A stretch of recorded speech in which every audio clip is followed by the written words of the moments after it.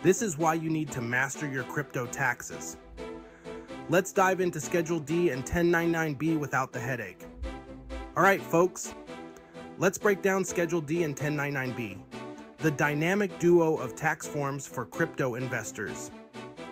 First up, Schedule D. This little guy is where you report your capital gains and losses. Bought low, sold high. You'll need to report that here. Next, the 1099B. It's like a report card from your broker showing all your transactions. Now here's where it gets tricky.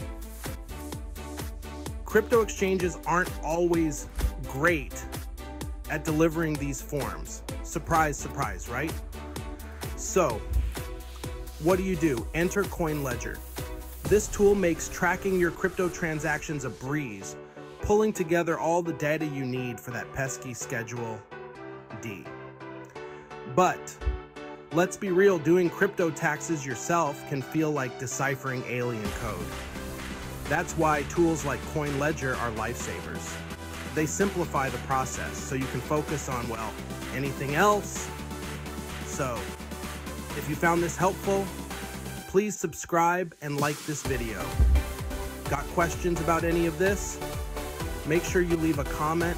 I answer all my comments. Happy crypto trading, and may your gains be ever in your favor.